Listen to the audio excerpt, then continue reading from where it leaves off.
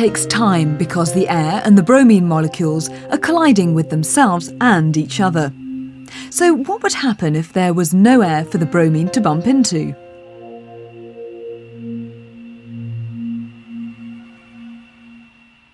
All the air has been removed from this apparatus, apart from the flask containing bromine, which is isolated by a tap.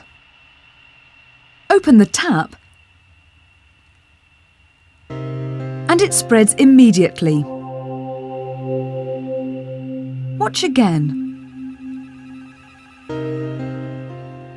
In a vacuum, there's no air to collide with. The bromine diffuses much faster. See how slow the diffusion is when the flask is now full of air. It takes several minutes to get just this far.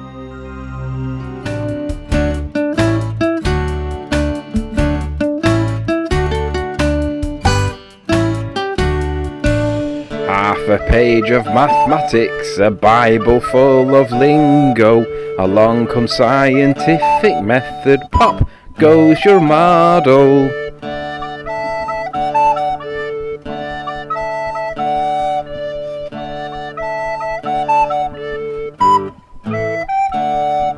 You can't have pressure or a gradient in an open system.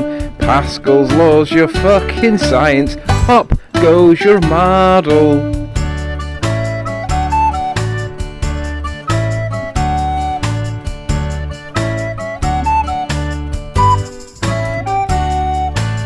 Nathan Sleeping Warrior, Arwin and John Stunger. We've tried and tried to tell you all, pop goes your model.